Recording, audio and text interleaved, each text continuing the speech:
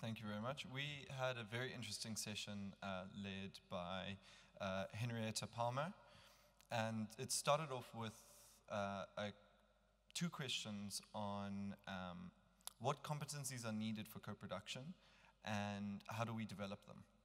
And we were all discussing in small groups, introducing ourselves to our fellow participants around what competencies we think that are required for the co-production method within different contexts. And then there was an exchange from the panel on the different co-production projects that they have done in their different cities. But I'll skip ahead to the common and different threads throughout each of them and the ensuing conversations that we all had. I think one of the most important was that we create support structures and training for co-productive research, because it can be quite a new way of doing research within, to many of us with histories just in academia.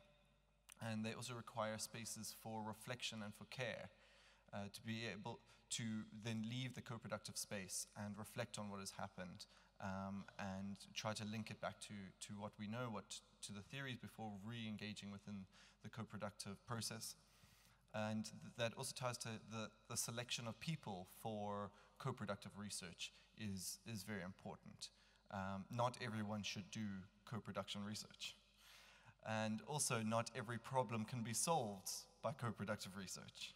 There was very interesting conversations around how also the competencies for different programs or co-production within different spaces is very contextual, and different competencies will be required in different contexts.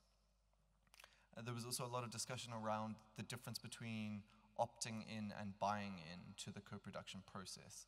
A lot of funders, a lot of external influencers are now pushing towards doing more co-productive research, and some of the partners will opt in but not buy in.